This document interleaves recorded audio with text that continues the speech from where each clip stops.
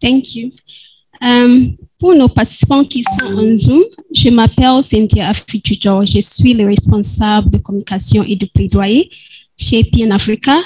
J'aimerais indiquer qu'il y a l'option pour l'interprétation. Donc, si vous voulez entendre en français, allez au bas de l'écran et choisissez l'interprétation et sélectionnez français et c'est parti.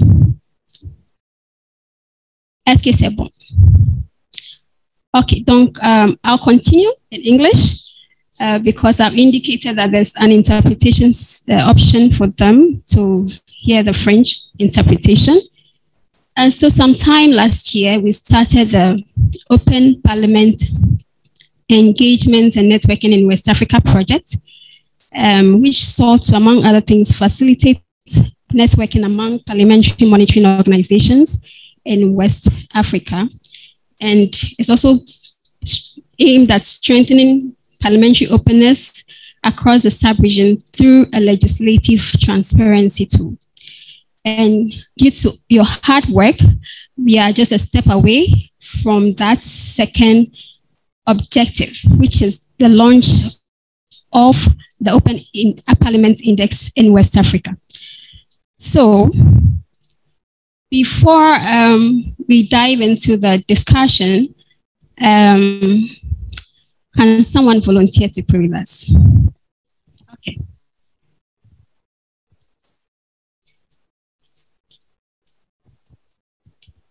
Please, shall we pray? Father, we thank you for today, O God. You said where 2 or 3 are gathered in your name, where there you, the Lord, is. As you are here to deliberate about Ghana and beyond the borders, we know that you are with us.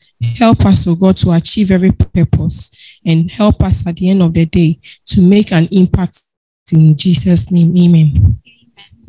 Thank you very much. I'd welcome our Executive Director, who will do a brief presentation on the project. Thank you, everybody. Thank you, Cynthia. Gilbert and the team, I guess you can allow me access so I can share my screen. First Deputy Speaker of the Parliament of Ghana, Honorable Member of the Parliament of Ghana, the Honorable Okujetua Blakwa, together with a couple of other Honorable Members of Parliament from other countries joining in. To the start of the program, our registration indicated a little over 250 people registering across the continent. I could see about 91 of them in the call at the moment, with people ranging from members of parliament, members from civil society organizations, staff of parliament, particularly in the region, but also civil society partners within West Africa who have this index focusing quite heavily on. My role is simple, to be able to do a quick deep dive into, the key areas of the African Open Parliament Index, of course, without announcing the score, because of course the score gets announced after the Right Honorable Deputy Speaker has declared this launched. And I hope that I will not be tempted to say things that would give hints away while I do my presentation. But this is basically about the African Open Parliament Index, and Regina gave an awesome indication around how the PMO network started, where we have come to, the organizations that are a part of, and towards launching this index. Presentation, I'll do a brief introduction. I'll speak about the Africa Open Parliament Index. We'll talk about the countries assessed in this OPI 2021 and the methodology, but of the main results and the other conversation that goes on in there for the second part when we actually, present those. So if you look at this slide, a pictorial bit of all the things that Regina, Dave, Dr. Kobe, and everybody had said about democracy, parliaments, and and the challenges that we were facing. So we acknowledge that parliaments are important branches in our democratic architecture. Yes, we acknowledge that they do legislation, they do representation, they do oversight. Yes, we acknowledge that they are the fulcrum around which functional democracies revolve. Yes, but we also know that democracies are now very heavily challenged. Institutions are opaque. There is loss of public confidence in our respective institutions. There is a distance between the public and the institutions that represent them, including parliaments. There's excessively strong arms by the executive branch, over concentration of power, and sometimes make legislative branch look like a subordinate arm of government when it is supposed to be a co-equal branch of government. Of course, in West Africa, we are facing coup d'etats in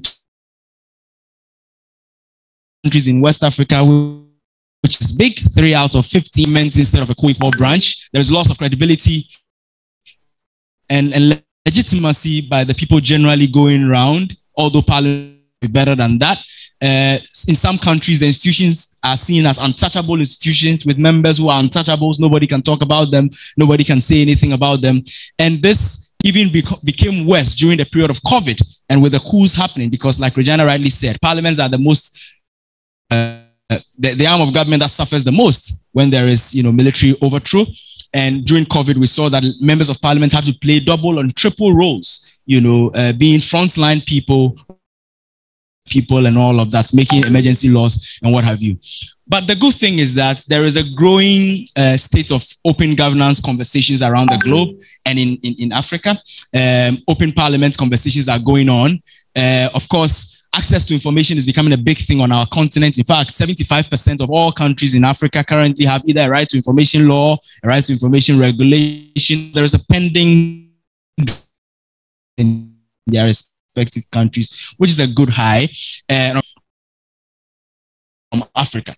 So the conversations have been good. And for this reason, we thought that, okay, would it be good? It would be good if we are able to have a tool that will periodically measure parliaments, the legislative arm of government, so far as openness is concerned. And so far as we are concerned, when we talk about open parliament or parliamentary openness, we're talking about parliaments that are transparent and accountable to the people that they serve, and parliaments that encourage citizens' participation in their work. So the three key elements of accountability and civic participation plays out heavily for us in these conversations. Now, the idea is to have an objective and an independent ranking tool that will be released once every 2 years to rank parliaments across the continent. But of course, we will notice whether OPI 2022 is for the whole of Africa or it is just for a part of Africa. And for us as civil society organizations, this is supposed to contribute to the institutional strengthening efforts of parliaments, because we believe that once we are able to identify some of the success stories, other parliaments can learn from that. Once we are able to highlight the gaps within a particular parliament, there will be efforts to co-create reforms, transformations, with civil society and other partners so that things can change. And once we make recommendations, it can lead to further research. It can lead to, improved advocacy. It can lead to subsequent reforms that would help in building parliaments and making them better open. So the Africa OPI has three main objectives. First is to strengthen parliamentary institutions towards the advancement of parliamentary openness across national, subnational, and regional parliaments. And you notice that the index has been built in such a way that it can measure national parliaments, but in countries like Nigeria, Kenya, and Co., where they have devolved, legislation, it can also measure regional parliaments or parliaments within the various states, among themselves, but it can also measure transnational legislatures. So at some point, we should be able to check on ECOWAS Parliament as against, the Eastern African Legislative Assembly as against their Southern African counterparts in doing this. It is also intended to identify, compare, and exchange knowledge and best practices among parliaments and among civil society organizations with parliaments. So when we identify what's working well, what may not be working well in country B, we can exchange. We also want to see a system where society is thoroughly engaging with parliaments so that the needed reforms that needs to come up are also coming up and coming up fast. And also to foster collaboration between civil society and parliament towards achieving the principles of open parliament, thereby providing a platform for amplifying open parliament initiatives. So like I said earlier on, this has been developed in such a way that it can compare and rank national parliaments amongst themselves, subnational parliaments, and even regional parliaments. And it has been done in such a way that it can be applied everywhere on the continent. Regina has already mentioned this. This was developed by a collaborative work of the African Parliamentary Monitoring Organizations Network, which PN Africa is happy to coordinate and host in our Accra office. But it includes the African Parliamentary Press Network, the Ghana Center for Democratic Development, the Zelendo Trust in Kenya, the Pan-African Parliament Civil Society Forum, which is hosted by the University of Pretoria Center for Human Rights, and then the Parliamentary Monitoring Group, which is based in South Africa.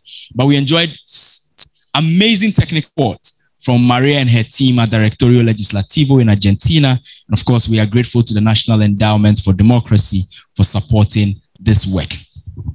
So this Maiden Open Parliament Index, 2022's Open Parliament Index. First of all, it's important to note that this one focused on West Africa. And for those of you on the call who may not be from Africa, West Africa's project is based on our West African regional program. This was focused on West Africa as a way to be able to test the index and to see, what works and what does not work, even as we look forward to scale it. That's has been colored green. The countries in West Africa area that has been colored green. In fact, if you look very closely, you see that even outside the green, just on top of my word count, you can find Cape Verde there somewhere. The green is popping up in the ocean somewhere where Cape Verde, the island country, is located. But why did we choose West Africa also? Because the dynamics in West Africa are quite interesting. First of all, West African countries makes up about a quarter of African countries. And so to do it in West is that we are covering one continent. The region also has a vision, and that allows us to test this. If it's successful in West Africa, it could be planted anywhere else and it to be successful. As you may be aware, West Africa has 15 countries out of the 55 African states. 5 of us here are Anglophone, 8 Francophone, and 2 Lusophone countries, doing Portuguese. And also, in that same context, within the parliamentary conversation and the parliamentary language, 3 of these West African countries have is that they have a 2-chamber parliament, and 12 have unicameral parliaments, so a single chamber parliament. Some of them practice a pure presidential system. Some of them have something that, looks like a parliamentary system. Some of us, like Ghana likes to tout, is a hybrid system, among many other things. So it's very interesting nuances. And like we have observed earlier, there are 3 coups d'etats or countries under military rule in West Africa, which means that if the index is tested within that context, we can be able to see what the results would look like. So these are the countries in West Africa. And this is just to give an indication of which countries were involved and which countries were not involved. Now, 13 countries in West Africa were ranked in this particular index, 13 out of the 15. The 2 which were not ranked are Mali and Guinea-Conakry. Mali and Guinea-Conakry, and they are on the extreme right of your screen. The reason why Mali and Guinea-Conakry were not ranked is that they are countries that had coup d'etats before the end of 2021, because we are measuring parliament's openness as at close of 2021. And so if these 2 countries' parliament did not complete the cycle as at to end of 2021, we thought it would not be equal measure to have them also measured. However, you notice that Burkina Faso is part of the 3 countries under military rule. Burkina Faso's coup happened in early 2022, January of 2022, which meant that their parliament actually entire cycle and so could be measured. The 12 countries which were included in this index, for those of us who are not too familiar with the countries in West Africa, are, and forgive me, I made a terrible mistake in the very first country. Yes, forgive me on that. That's a very terrible mistake. That's supposed to be Togo. That's Togo. So Togo, Niger, Benin, Senegal, Cote d'Ivoire are the Francophone countries. Anglophone countries, Nigeria, Ghana, Sierra Leone, and the Gambia. 2 Lusophone countries, Cape Verde and Guinea-Bissau. And like I mentioned, Burkina Faso was also included, although it is under military rule for the reasons that I had given. And I'm sure that my colleagues in Lome and the rest of Togo will forgive me for this horrible mistake.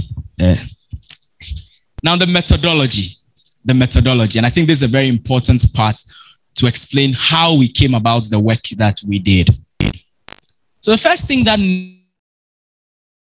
is that during the period when I described what parliamentary openness means or what open parliament means, we indicated that there are 3 indicators: transparency, civic participation, and public accountability.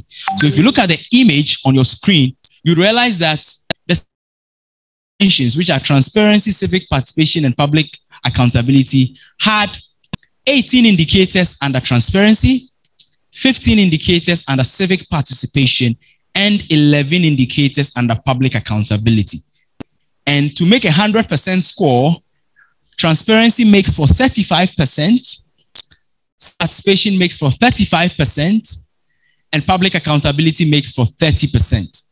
If you strike an average of the percentage score granted against the indicator numbers, you notice that on the average, public accountability is actually high by way of the weighting, although it is 30%, because public accountability is where we talk about, members of parliament and the institution of parliament being accountable to citizens, followed by civic participation, where civil society, citizens, and everybody, media, and everybody are engaged in the work of parliament. And then, of course, transparency, which talks more about the laws that exist, the implementation of those laws, especially access to information laws and what have you. But this index was built with 3 main source documents in mind. The cardinal one, as you can see on the top, is the Declaration on Parliamentary Openness.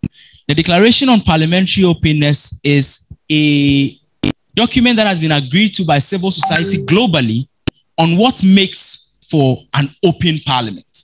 But we thought, okay, if we are doing an index and we're just taking from what civil society thinks about an open parliament, we will probably have parliaments coming back and saying, you only looked at it from a civil society perspective, you did not consider us. And so we thought, let's add another document. The Interparliamentary Union, or the IPU, which is the Global Association of Parliaments, also have the indicators for democratic parliament. And so we thought, let's box the civil society bit with parliaments, parliamentary organizations, and their own indicators for democratic parliament. And let's lace it all nicely together with the Open Government Partnerships Open Parliament Policy area so that it becomes universal, so that parliaments can see themselves in this, so that civil society can see itself in this, but ultimately towards the goal and the objectives that I highlighted earlier on. So the 3 main indicator areas, when we say transparency, when we say civic participation and public accountability, what do we mean in the context of the OPI? So in the context of the OPI, a transparent parliament is a parliament that discloses more information, improves the legal or institutional framework to guarantee the right to information, improves the quality of parliamentary information disclosed to the public, and improves the transparency of its decision-making processes and systems. A parliament that encourages civic participation is one that creates or improves opportunities, processes, or mechanisms for the public to inform or influence decisions.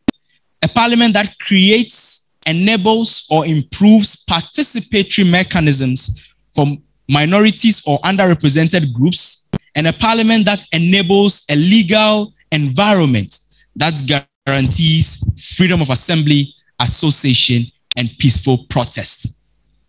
Then an accountable parliament is one where the members of parliament are answerable to citizens, because it is really what it is. Members are elected to represent citizens on their performance and the integrity of their conduct while in office. But not just the members of parliament, the institution of parliament, where the parliament itself reports on their institutional performance regularly in a transparent manner. So it looks at MPs it looks at also the institution of parliament. But ultimately, parliamentary openness is an institutional thing because it takes the entire institution of parliament to make things open, transparent, and what have you. So now, just to be able to take you through the 6-step processes that we went through to arrive at the 2022 OPI. The first were the pre-development engagement stage. And in this pre-development engagement stage, like Maria had indicated, we had several conversations with the Latin American Network for Legislative Transparency, because they've been together as a network for many years, but they've also implemented an index for well over a decade. And they've done that once every 2 years. And so we wanted to learn the best practices. But we also agreed and understood that the South-South collaboration was very important, just like Maria had said. So for a whole year, the whole of last year, it was full of engagement with the team in Argentina to be able to have a good understanding of this. And like Maria indicated, in some instances, they send people to Accra to meet with the working group and what have you. Then we also started engaging our partners within West Africa, because West Africa is the focus. And so 11 countries out of the 15 West African countries had the OPI team members physically visiting those countries. In our physical visits, we engaged leadership of parliament. So in some parliaments, we met their speakers, like the speakers of the Parliament of Ghana, the speaker of the President of the National Assembly of Benin. In some parliaments, you met key parliamentary committees, like in the case of Cote d'Ivoire, in the case of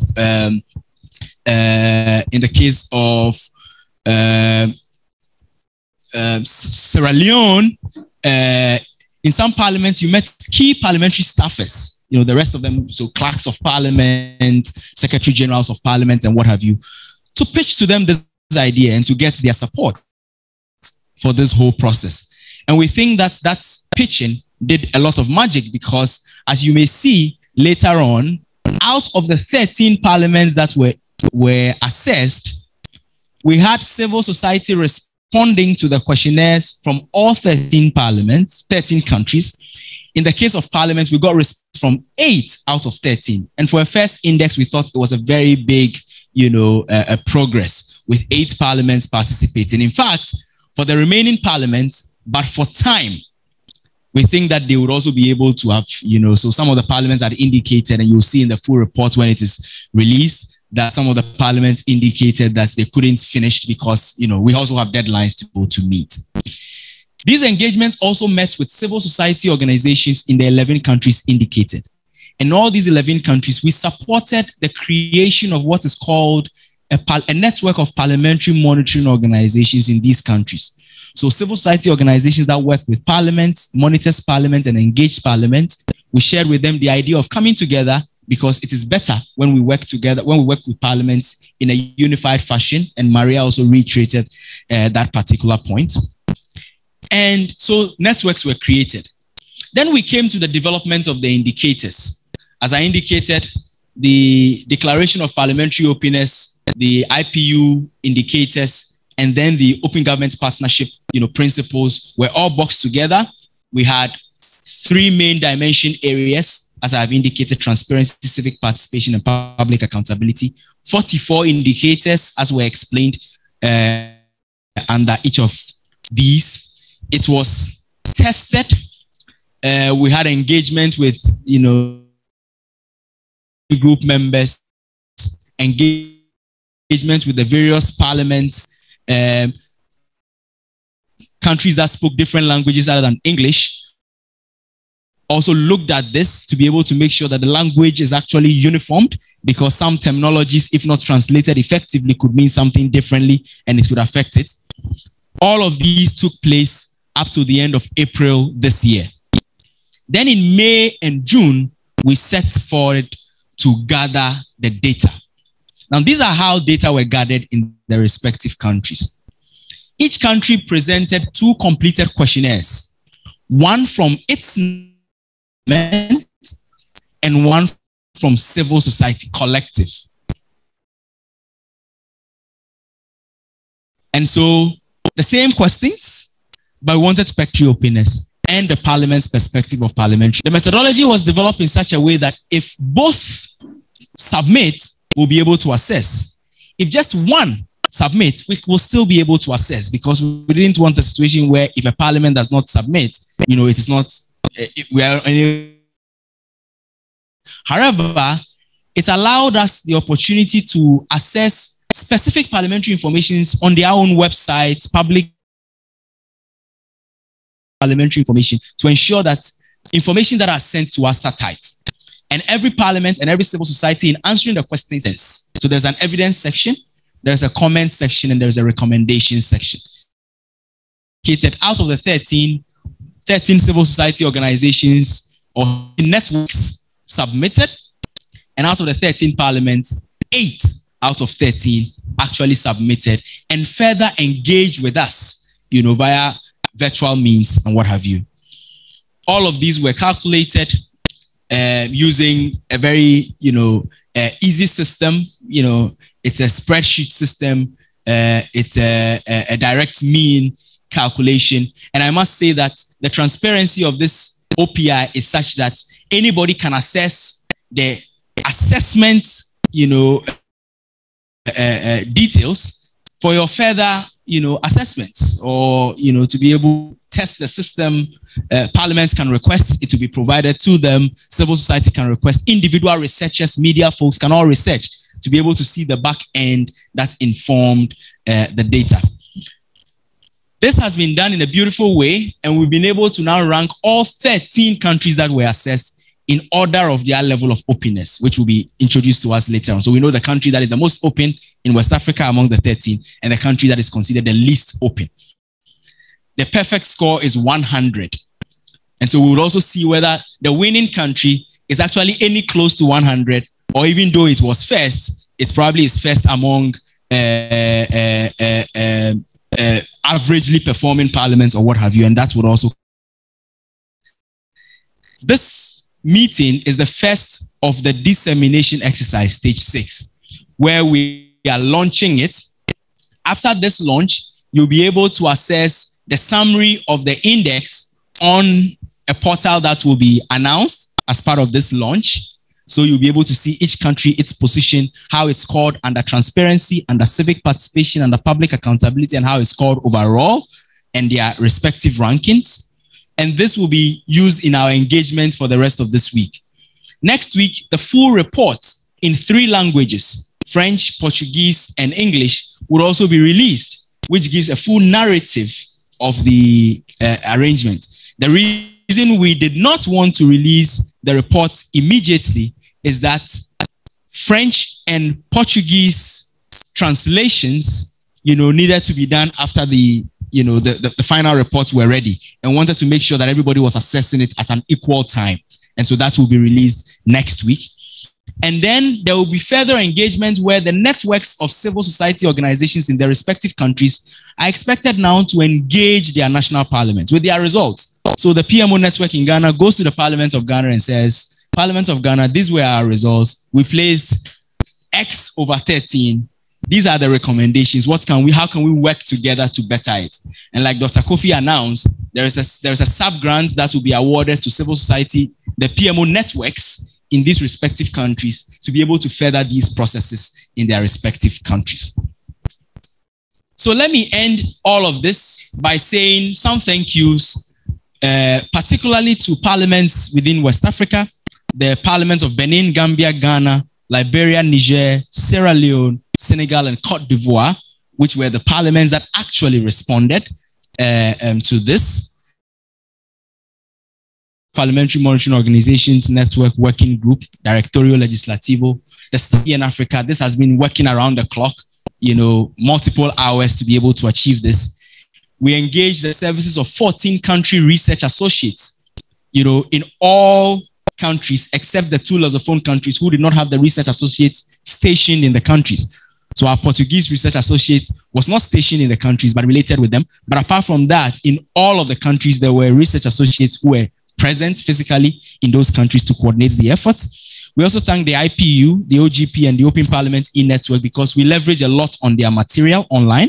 The National Endowment for Democracy, certainly for the funding support that was given to us, and parliamentary monitoring organizations networks in Liberia, in Sierra Leone, in Burkina Faso, in Cote d'Ivoire, Gambia, Benin, Niger, Togo, Nigeria, and Ghana, which are the countries that we have supported or worked together with partners to create PMO networks in. And of course, these are some of the country partners that we have worked with. We thank them also very, very much. Social Watch Benin, CREFD, National Youth Parliament in the Gambia, Youth Bridge Foundation, Institute for Research and Democratic Development, IRED in Liberia, ROTAB in Togo, IGR in Sierra Leone, ROTAB is in Niger, IGR in Sierra Leone, Collective des Associations contre l'impunité au Togo in Togo, other people Nigeria, CGD in Burkina Faso, Platforma da ONG in Cape Verde, and of course Tiningwena in Senegal. We thank you all so very, very much. And so, of course, after we have heard the main speech from our guest speaker, the first deputy speaker, we can expect that we will see the final results. But until then, I still have it on my desk, keeping it tight. Thank you so very, very much for your attention.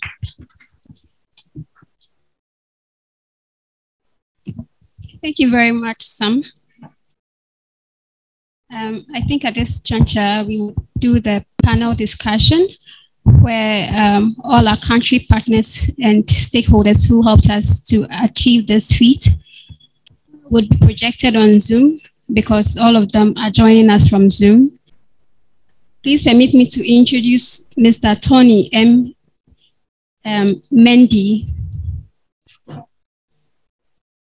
He is the table clerk at the Gambian National Assembly.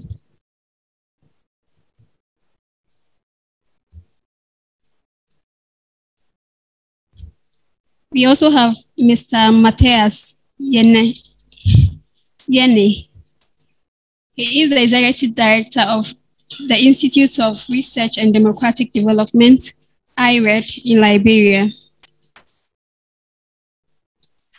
We have in our midst Mr. Amos R. Maurice from Liberia.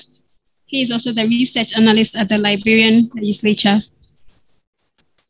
And finally, we have John Charles Inji. He is the chairman of the steering committee of the PMO network in Gambia. These are the questions that they will be deliberating on. So we want to know their experience after participating in the process of developing the Open Parliament Index, because these were the partners on the ground to do all the legwork. And so we want to know how and their experience was. And we would also want to know what they think or how they think the parliament, their national parliaments, will benefit from this index. So these are the two major questions that will be asked, but it will be asked in group. So, okay, so I think Mr. Matthias is there. Mr. Felipe is also there. Oui. Madame Blanche Sonon aussi. OK. On peut commencer avec nos participants francophones. Donc, oui, parce que j'ai offusqué dans la réunion. Donc, la question, c'est comment pensez-vous que le Parlement bénéficiera de l'indice?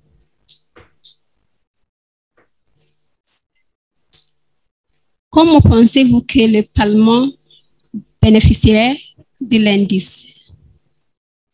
How do you think the Parliament would benefit from this index? Our second guest. Okay. All right. S'il vous plaît. Please, you may have. Please, let's.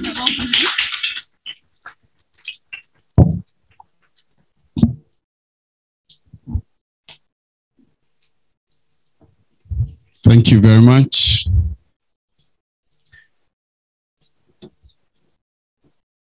Let me first acknowledge that this is a keynote address of the Right Honorable Speaker, Right Honorable ASK Babin. I'm only standing in for him because, unfortunately, he had to undertake an official trip to Rwanda and could not be here today. He sends his regards and his compliments. But before I read Mr. Speaker's speech, I observed, and it's being a long-standing observation, many people who talk about the institutions that suffer when there's a coup d'etat. We only talk about Parliament. The press is one of the major victims of repression. The civil society organizations are one of the major victims. So you are here because there's a Parliament. You are here because there's democracy. So you and I are in the same and in this together.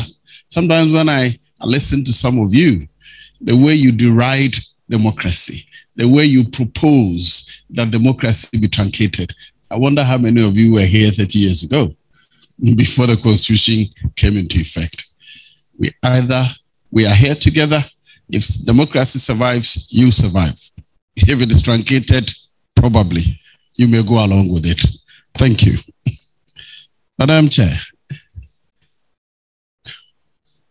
Honorable Samuel Kujato, the only member of Parliament here with me, representatives of parliamentary monitoring organizations, executives of the National Democratic Institute, heads and representatives of CSOs from West African countries, distinguished invited guests, friends from the media, ladies and gentlemen.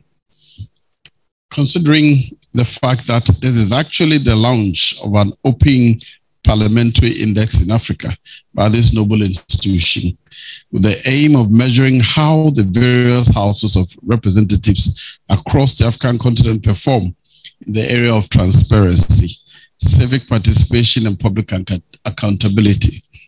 I'm delighted and humbled by the honor and privilege extended to me to deliver the keynote address for this occasion.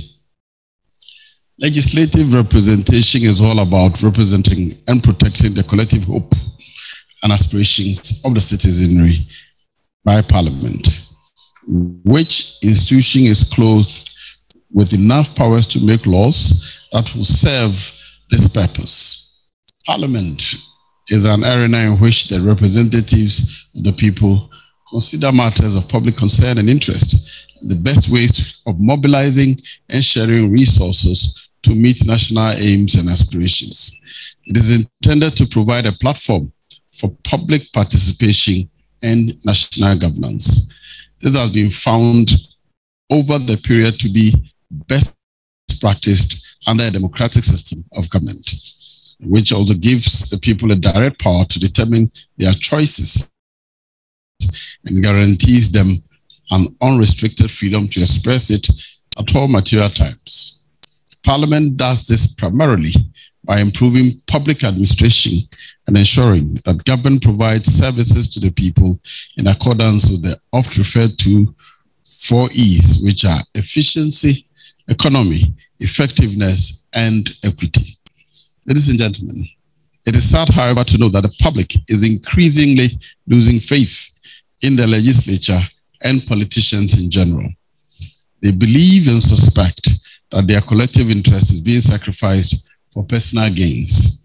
It is for this reason that I consider this initiative very necessary and timely. It will go a long way to challenge various African parliaments to respond to the collective call of the people. I, in particular, welcome this initiative on the back of the changing trends in democratic governance all over the world, which is seeing the broadening of the scope of Parliament.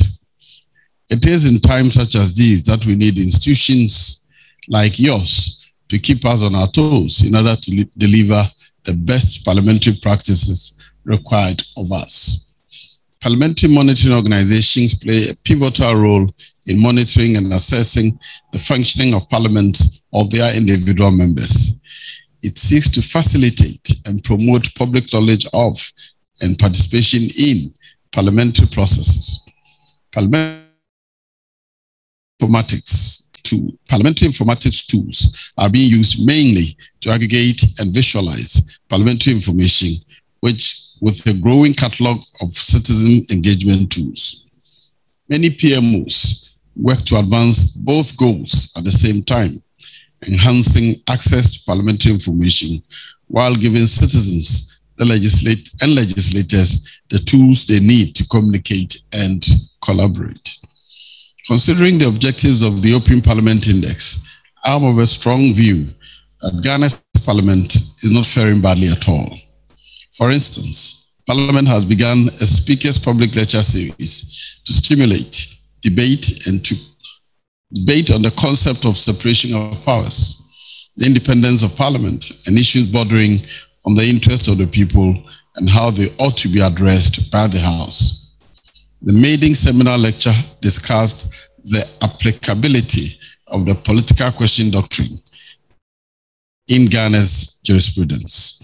It afforded key stakeholders and citizens alike the opportunity to reflect on how Parliament can navigate the challenges in the current context of a hung Parliament by coming up with the key recommendation for consideration and implementation. Ladies and gentlemen, another area where there have been great progress in the institutionalization of the public hearings on the Auditor General's report through the Public Accounts Committee. The PAC is arguably one of the most important committees of our Parliament. The historical origin of the PAC is rooted in the deep traditions of Westminster. Over the years, the tradition of the PAC has been adopted by most parliaments because of its singular attribute as an important watchdog committee, the apex of accountability, with oversight over executive spending. The formal function that is spearheaded by the PAC involves not only compliance, but more critically, ensuring value for money in the implementation of policy. Currently, the fundamental question about PACs is framed around how they can ensure the economy, efficiency, and effectiveness of government policies and spending.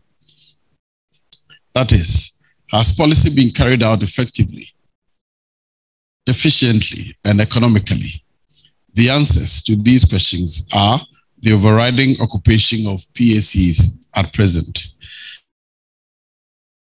Distinguished ladies and gentlemen, PAC exacts accountability publicly from different agencies of government that are tasked with implementation and execution of policies and programs based on legislative intent.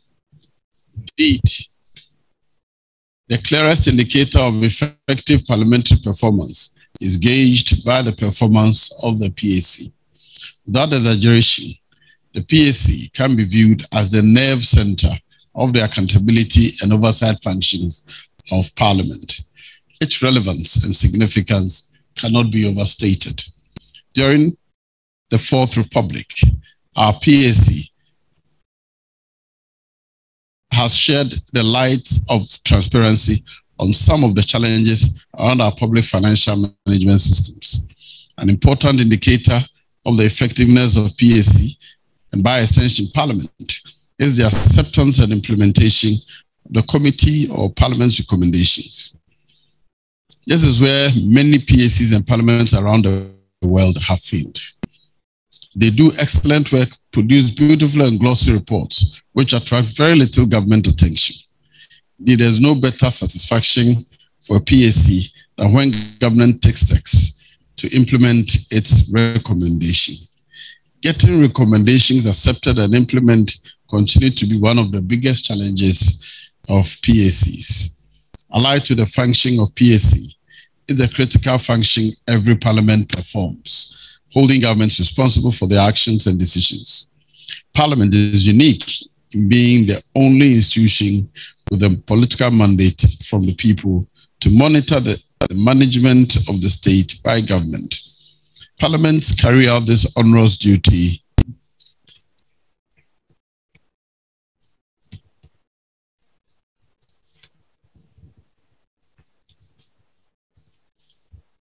through their oversight function, which aims to promote people's freedoms and well-being and to improve accountability and transparency in government. Oversight processes assess the impact of government action on society. They help ensure that appropriate resources are provided to implement government programs, identify unintended or negative effects of government policy and actions, and monitor the meeting of national and international commitments. Aside PAC, standing orders also make room for ministers and other state agencies to be summoned before the House to brief the House on issues relating to their jurisdiction. Another major stakeholder of Ghana's parliament is the media. Oversight over public resources is significantly facilitated by a free press. It is important, therefore, for the legislature to have a good working relationship with the media or press as they perform their functions. Chapter 12 of the 4th Republican Constitution guarantees the freedom and independence of the media.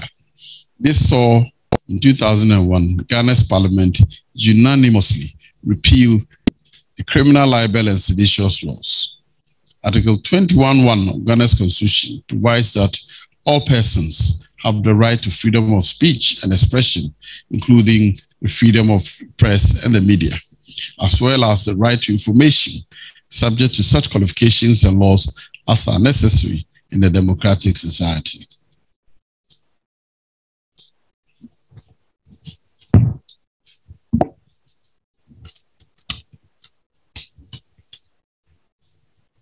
House accordingly passed the Right to the Information Act and the Whistleblower. The House accordingly passed the Right to Information Act and the Whistleblower Act. The media forms a major part of the parliamentary business. Parliamentary proceedings and some committee sittings are open to the media, with the media constantly giving briefings on the closed-door engagements. Distinguished ladies and gentlemen, another bill that will change the landscape of parliamentary oversight responsibility is the budget bill. This bill seeks to give a more inclusive role to Parliament right from the preparation stage to enable the House and all stakeholders to make inputs before it is presented to the plenary for consideration. This is in line with the African Parliamentary Index, API, which was agreed many years ago. This is a set of indicators that shows the level of engagement of selected African parliaments in the budget process in their respective countries. The API has been developed in line with identified practices and the areas of weakness of partner parliaments, thereby facilitating more structured and targeted capacity building intervention by partners. As a core component of the API, as a core component of the African Parliamentary Strengthening Program for Budget Oversight, API also measures the performance of parliaments in selected African countries on budget oversight. The PSP aims to enhance partner parliaments' ability to carry out their legislative, financial, and oversight representative functions in ways that engender good governance and values of accountability, transparency, and participation, especially in the budget process. Ladies and gentlemen, Ghana strongly welcomes the initiative by the APMON as it will provide an independent evaluation for the work of various parliaments on the continent. It is in one such partnership others are opened to as part of our parliamentary reforms. I look forward to more collaboration in the years ahead, and may Ghana's parliament continue to grow from strength to strength. I thank you for your attention. Thank you very much, Honorable. This has been a privilege. Thank you. So I think we can move on to the next item, and that is the illustration of the report. Now that it has been launched, we can have a visual illustration that will be done by our Executive Director. So I welcome Mr. Samuel Bing again. Thank you. Thank you so much, Cynthia. I noticed that And for those who are online and those of us in the room, I think that with our announced duration and time for the program, particularly because of a few hitches here and there, we are virtually coming to the end of the time. You may probably indulge just about 10 more minutes beyond 2 o'clock so that we can wrap this up. And beyond 3 o'clock, so that, of course, 3 o'clock GMT for those of you, 10 minutes on top of the hour, so that we can be able to have.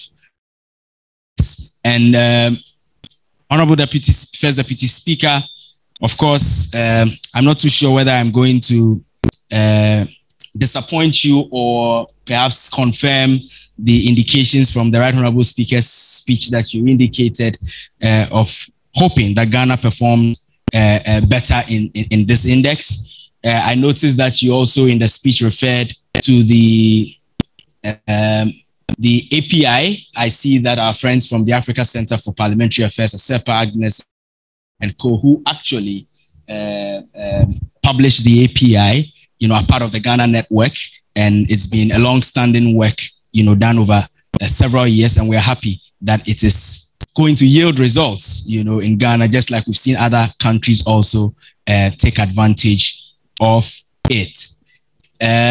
Of course, Agnes is here with the other members of the Ghana PMO network. We can see all the various organizations. Thank you so very much for coming. The GIs of our times, the CDDs of our times, and all other organizations that are here. So this is where I left off in my earlier presentation on the bit about final results. And I am privileged to come back on behalf of the Africa PMO network to announce a few things with regards to how countries fared. So before we go into the overall results, let me take you through the dimensional results, the three main dimensions. I mentioned accountability, civic participation, and public accountability. Public accountability, civic participation, and transparency. And each and every one of these dimensions has results for them put together to give the overall results. Now, I start with transparency. And on our screen is our transparency results. Remember that transparency accounts for 35% of the total score. So yes, per the OPI, the most transparent parliament in the sub-region is the Ghana Parliament, yes. However, you will notice that the Ghana Parliament scores 27.71 out of a possible 35. And you will also notice that with 35 being the perfect score, half of 35 is just about 17.5. So you realize that virtually every country except the bottom three, so far as access to information laws are concerned, so far as implementation of those laws are concerned, so far as access to parliamentary internal processes towards making information available are concerned, those things are going somewhat well in West Africa. Of course, we have the top three in this area being Ghana, Cape Verde, and Benin, and the bottom three in this area being Guinea-Bissau, Togo, and Senegal.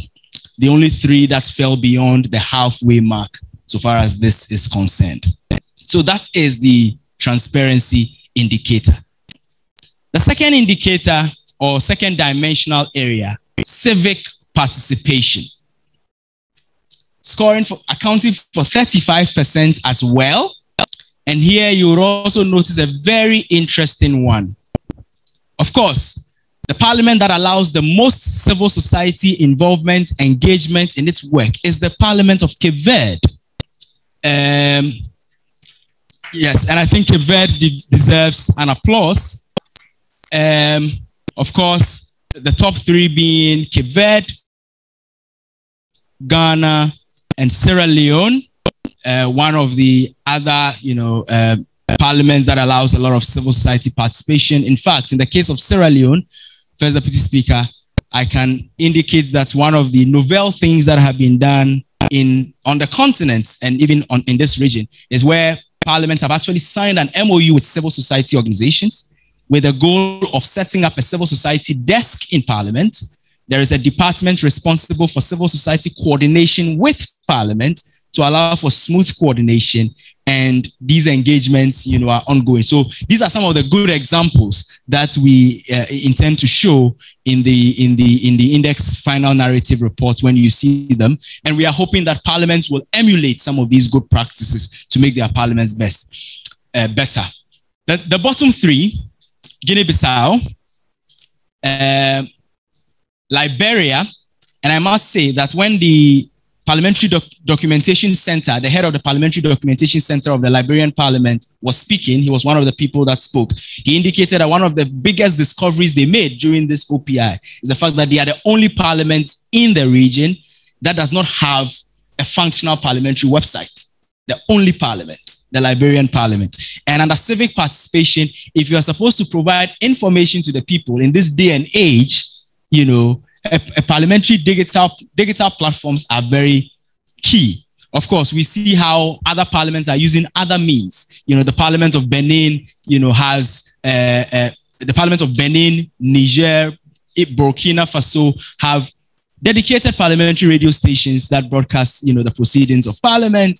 You have the Parliament of Sierra Leone and Ghana having parliamentary apps, mobile applications, some having fantastic websites. Of course, the Parliament of Guinea-Bissau has a website, a URL that you can log onto, but basically empty. And so these are some of the things that also needs to be learned. Meanwhile, there are some of the parliaments that have fantastic websites. In fact, in the case of the Parliament of Cape Verde, their website publishes even the parliament's own budget.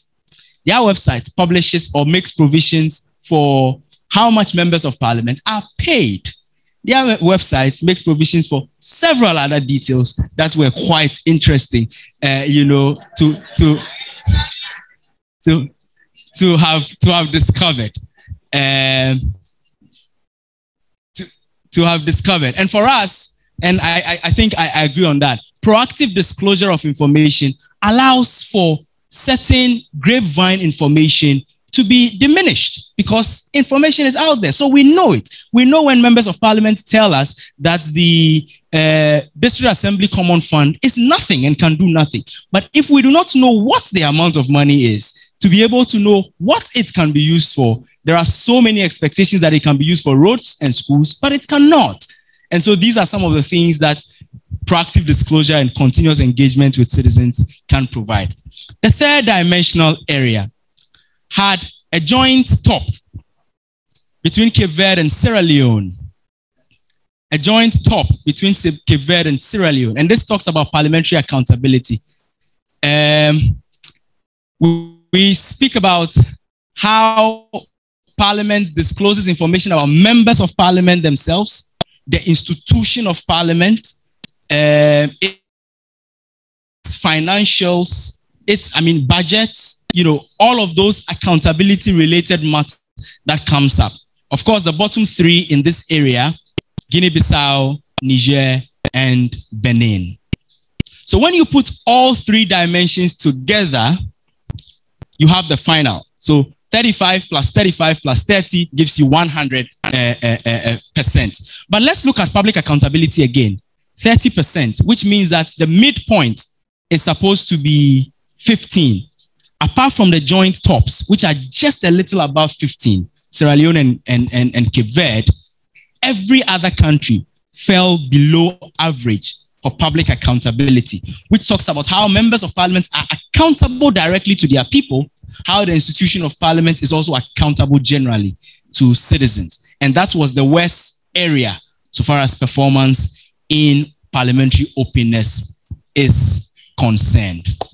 And so now, I have the privilege to take us through the individual country scores. 13th on the list is the Parliament of Guinea-Bissau. The Parliament of Guinea-Bissau.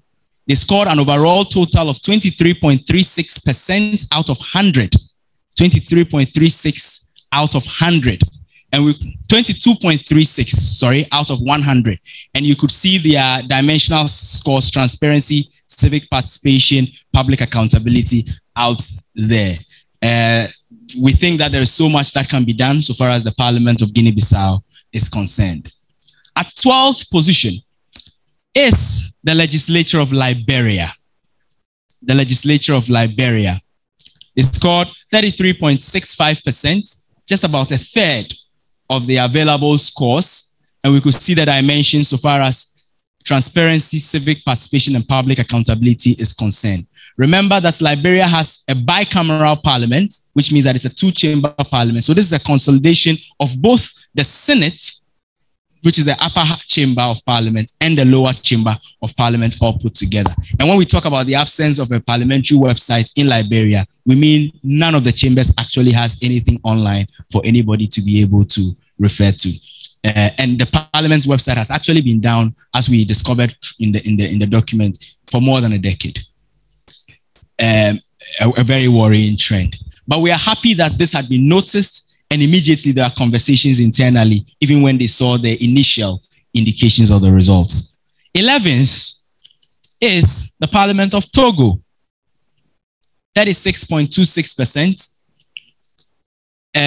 Of course, there are dimensional signs being indicated. And while we go through this, you'll notice that the top right corner, for those of you who are not too familiar where the various countries are located, you see the West African map, and where that country is located is the area in red. So Togo is that area very close to Ghana where this event is actually happening at. And this is the score that Togo had. Togo is a unicameral parliament. At 10th position is the Parliament of Niger. The Parliament of Niger, 37.15% overall, also falling even below 40%. The various indicator areas as had been shown, and Niger is located in the area colored red. At 9th position is the Parliament of Senegal. The Parliament of Senegal. Yet again, the Parliament of Senegal at 9th is where we start crossing the 40% mark. We start crossing the 40% mark. The various indicator areas that calculates and adds up to give you a 41.26% is indicated. And Senegal is a beautiful country that is located where the sign is showing red. Beautiful Dakar with our friends in the Gambia, fully inside of Senegal. So if you are seeing a white inside Senegal, it means that the Gambia is completely inside of Senegal. At 8th place is the legislature of Burkina Faso before the coup. And I think we explained that also, why Burkina Faso was part of this ranking, because their parliament terminated. The current transitional legislature that they have started only at the beginning of this year. And they fall at 8th position with 46.69%. There are various dimensional areas also showing. At 7th position is the legislature of Côte d'Ivoire. The legislature of Côte d'Ivoire. Côte d'Ivoire is also a bicameral parliament with a Senate located in Yamoussoukro and a National Assembly located in Abidjan. This is a consolidation of both chambers of the Ivorian parliament to be able to reach this result. At 6th position is the Parliament of the Gambia. The Parliament of the Gambia. Well, yeah. And our friends from the Gambia are receiving some applause here in the room, the Parliament of the Gambia. And I must say that it is one of the parliaments that is making a lot of efforts towards openness. A lot of efforts towards openness. Currently in the Parliament of the Gambia, you can go onto their Facebook page and watch virtually every committee proceedings live on Facebook. You can have citizens engaging. They have a very proactive public affairs, unit that is, entertaining engagement. And we must note that the parliament that we measured is only the first parliament after the dictatorial reign of Yahya Jammeh. And so the current parliament now is only the second after the Jammeh era. And so it's not a bad performance, but still below 50%, which means that there's still more room for improvement. The 5th is the National Assembly of Benin. The National Assembly of Benin. you would observe that this is the best Francophone legislature. You would observe when we go up that the Beninois Parliament is the best so far as the Francophone countries are concerned. One of the parliaments that have actually signaled that they will take the results of this index seriously, the President of the National Assembly himself, having assigned people to be in this meeting and to take up the results and to work with civil societies, Social Watch Benin and the rest of the civil society network members there for transformation, because they hope that by the time the next index comes up, they should have shot much higher. At fourth position is Nigeria, the bicameral parliament of Nigeria, a two-chamber parliament also. So this is a consolidation of the two chambers of the Nigerian legislature. They score below 50%, 49.21 to be specific, which still shows that there's still a lot more room for improvement so far as parliamentary openness is concerned in Nigeria. At number 3, and I heard Honorable Okujeto Ablakwa say it loud that Sierra Leone will be number 3. I'm not too sure if he got it right. But at number 3 is the Parliament of Sierra Leone. It's the Parliament of Sierra Leone. The Parliament of Sierra Leone at third scores 57.97. So the third best parliament in West Africa scores just 57.97%, which, a lot of good work is happening in Sierra Leone, I must say. A lot of good work is happening in the Sierra Leonean parliament. We know that they are receiving a lot of support from development partners like the European Union, like the Westminster Foundation for Democracy, like the UNDP, towards a lot of transformational agenda. And I was particularly surprised when during their Open Parliament Day, the Sierra Leonean Parliament actually announces reports to citizens. It provides its annual report based on the performance of its strategic plan, and citizens are able to know where they are on the strategic plan, which has also been nicely developed. And I spoke about a few other examples that could be learned from Sierra Leone. So now we have 2 more countries in the top 2. Cape Verde, Ghana, and I mentioned them, of course, in order of alphabetical order. So Cape Verde is C, Ghana is G, in alphabetical order. One is Anglophone and one is Lusophone. Of course, we saw the other Lusophone country, which is the other Portuguese-speaking country, placed 13th, which is Guinea-Bissau. But we have the other Lusophone country in the top 2. So at second position, ladies and gentlemen, is the Parliament of Cape Verde. Now, if you do the maths, and you add the 3-dimensional areas, whereas Cape Verde won in 1 dimension, did a joint in another, and the gaps, if you put 35, the results of 35 plus the results of 35 plus the results of 30 together, the mathematics, the mathematics favored them. But you will see the difference between the overall score of Cape Verde and the overall score of the first parliament. So, of course, the second rated parliament, the Parliament of Cape Verde, at 61.86. Then comes 63.03. Well, 63.03, the Parliament of Ghana leads the pack. Of course, there are so many interesting innovations happening in the Parliament of Ghana, but at 63.03, it shows that there is still a lot more room for improvement.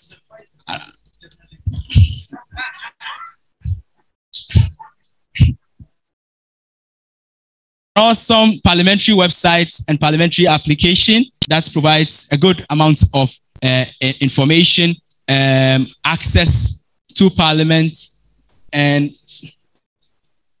some of these indicators all in there, but there is still a lot of room for improvement, because as you may see from the other dimensional areas, Ghana in public accountability, 14.32 out of a possible 30, less than half, 21 out of a possible 35 for civic participation, 27.71 out of a possible 35 for transparency.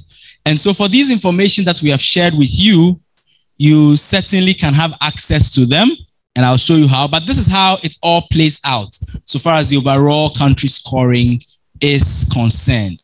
This is how it all plays out so far as the overall country scoring is concerned. The regional average, West Africa regional average, is a 44.36%, which means that at the regional level, we are not doing well at all. And if you look at 44.36%, it means that right from Cote d'Ivoire downwards, every other country there scores below the regional average, while those from the Gambia and above falls above the regional average. Yet, the African Open Parliament Index West Africa edition is being led by a parliament that scores a 63.03%. We want to emphasize that there is so much room for improvement. And like we said from the very beginning, the intention for this is to identify the gaps, and we are hoping that parliaments will open up to work with civil society, especially the networks of PMOs and other civil society organizations, to do specific tweaking, so that by the time the next index is launched in the next 2 years, we can be able to see a very good result. We are hopeful that perhaps even before the next 2 years, we may be able to have the right partnerships and engagement with our friends in East Africa, Southern Africa, to see how those other regions also fared against us, whether their regional average are better, whether the best in those regions will perform better than the best in West Africa, and what have you. For those of you who are online and those of you who are in the room, a simple login into www.parliamentafrica.com/OPI gives you all of these details that I have reiterated here. And another thing that it gives you is an opportunity to pre-request, pending next week's release of the full report of the index, the narrative report that gives all of the details. And like we have also indicated, it provides contact details for any National Assembly, civil society, media that wants specific areas, the back-end information to it for your own independent analysis. Because we believe that if we are measuring parliamentary openness, then the process itself must be open, must be transparent, and what have you. And so, ladies and gentlemen, I thank you all very, very much for your kind attention. I'm sure that this results, as we have it on our board, will send some, thoughts around in our heads to see how well we are doing or how well we are not doing. Thank you so very much. Yes, I'm leaving it actually on the screen for a while. Yes, I'm leaving it on the screen for a while. So thank you so very, very much. I'm sure that we can allow a few moments for some, quick comments. We see that there are some persons who may be online, a member of parliament here, civil society in the room. Maybe we will just do, Cynthia, the next couple of minutes, because we've already taken some time of, too much time of our guests. Thank you so very much. Yeah, thank you very much. And yeah, we won, but more room for improvement. So just some few comments. Sam, thank you very much. This is a very comprehensive one. I would like to recommend moving forward that over time as civil society, when we sit behind parliament, watch television, and also listen to the news, the beauty of our democracy is indeed a testament for others to learn, especially when you see Honorable Okujetu criticizing the faith, and also our second deputy speaker, also our first deputy speaker, also are defending in faith shows that our democracy has gone to another level. So moving forward, my recommendation is if we could also get some model, if we can write our examples as a model, and then how it has sustained to this level so that others can also learn.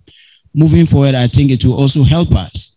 And the collaboration that we see here, our community that we serve, don't even see that Honorable Kujeto and First Deputy Speaker will sit and even laugh. That is the beauty that we would like the general public to know, so that some of these interactions can help moving forward. The final thing is, I believe we are also not going to make this a partisan scoring, that it was in my tenure that we scored the best. We should rather see this as an institutional building so that the benefit goes to the two stronger political parties, because ultimately they are going to alternate, whether it is going to break the 8 or the 8 has already been broken. I think now we'll give Honorable Okujeto Ablakwa to make some comments and remarks. So, Honorable, s'il vous plaît, you have the floor. I would like to commend civil society for putting this together. The output clearly has been worth all the toil, the struggles, and the sacrifices. This is tremendous work. I mean, to assess parliament in the sub-region and to actually take all the trouble and visit those countries, talk to key officials, and carry out an independent assessment.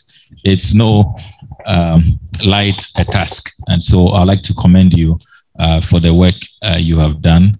And I also like to congratulate colleagues for emerging the best parliament in West Africa, except that looking at the score of some 63%, it shows that there is still a lot of work that we have to do. And considering the image that we have as a democratic nation, it is clear to me that we would have to do a lot of hand-holding in all humility and support other parliaments in the sub-region. It is not really the best to be at the top and then there's a yawning gap with colleagues in the sub-region, particularly when we have the ECOWAS Parliament, we have the Pan-African Parliament. And one of the objectives has been to help each other to grow and to deepen democracy on the continent. If you have a situation where, apart from the top 5, everybody else is below average, it tells you that really there's a lot of work to be done. So when we go back, I'm sure that these are some of the discussions we'll be having with Mr. Speaker, with our colleagues who are all passionate. The First Deputy Speaker, as you know, is a member of the Pan-African Parliament, a long-standing member, and has been very effective. He always will bring us reports from their proceedings. We'll debate, we'll analyze, we'll deliberate on those reports. And it is clear from the reports that we have been deliberating upon that what he's been telling us is really the case. Looking at your report, it's very, very consistent. The last time it wasn't easy at the Pan-African Parliament. We also the images that went viral. So we really have a lot of work to do by way of, supporting sister parliaments to also deepen their democratic practices. My final comment will be on your methodology. Listening to you carefully, I noticed that it's largely civil society assessments and then talking to the various parliamentary officials, but there was no interfacing with the people. I would have thought that when you enter a country, if you just did some whatever method you want to use, if it's focus group or just some quick survey, just to find out what the people, because we're only representing the people. It's really about what the people perceive, you know, their perception, how they see the parliaments. And I'm not talking about the individual MPs. No, you don't need to go to their constituents. Not that. Just the perception about the institution, you know, across the partisan divide.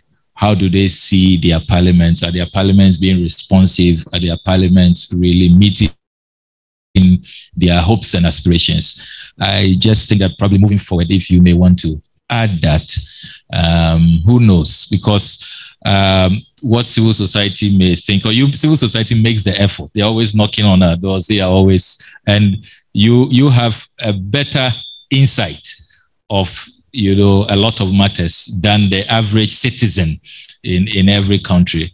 And as for the officials, we are in there. We would largely try to, you know, defend our work and what we do within the institution. So I just thought that if we could probably add that moving forward, it may help enrich. I know it may come with more budget requests, but who knows? After this impressive work, you may have more partners coming on board to support you to fund this. And we ourselves as parliaments, I mean, we may want to consider supporting you, ECOWAS Parliament, Pan-African Parliament, because it helps us. It's peer review. And this is something that really should be sustained moving forward. So those are my thoughts. Thank you very much. Thank you very much, Honorable. Our last fiscal participant to make a comment will be Madam. Thank you very much, Cynthia. All right, Cynthia says I should come this way. I just wanted to say that thank you very much, Sammy, and the network for a fantastic job. Well done, and for a superb delivery. I came from another launching of a corruption report this morning. That's Shraj and GSS are trying to navigate around the issues of perception to actual experiences. And so, exactly.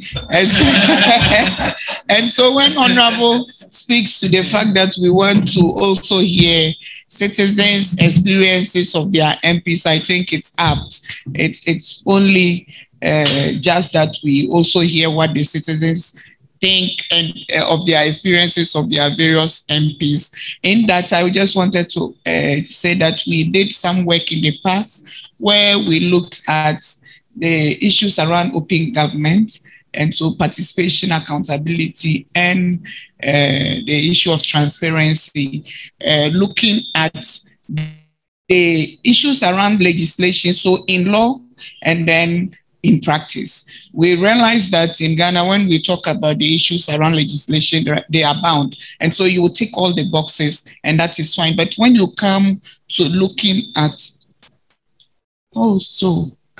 so when you are looking at the details around exactly what we are doing to practicalize our legislations, then there are issues.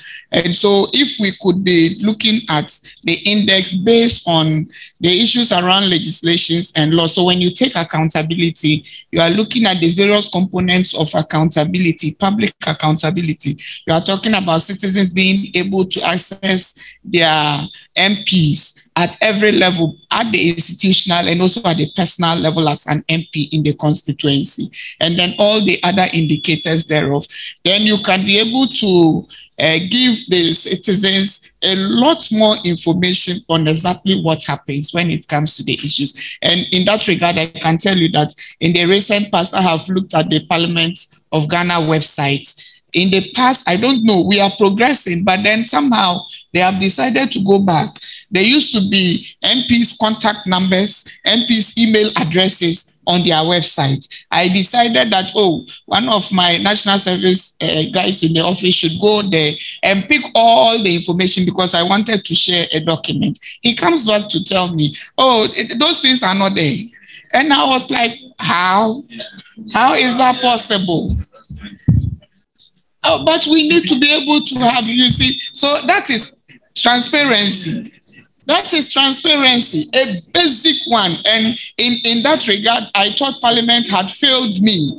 I have to call a clerk of Parliament to get the committee members, their numbers and things. And that is not right. If we are talking about transparency, these are public officers.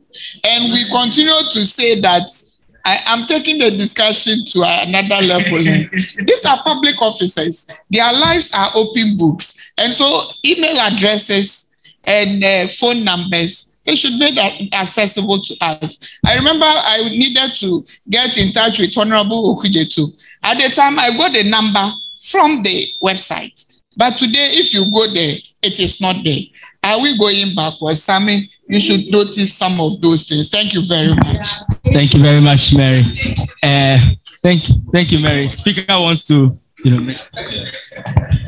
Thank you very much. I read Mr. Speaker's speech, so I'll make my own observations. So the first thing is that I think this is a major boost in the effort to evaluate Parliament from outside Parliament.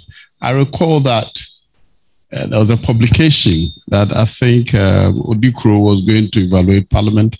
There was a Ferrari in Parliament, and I said that rather than complaining, members should rather get involved and assist in developing the criteria, because whether you get involved or not, they will do it and they're entitled to do it.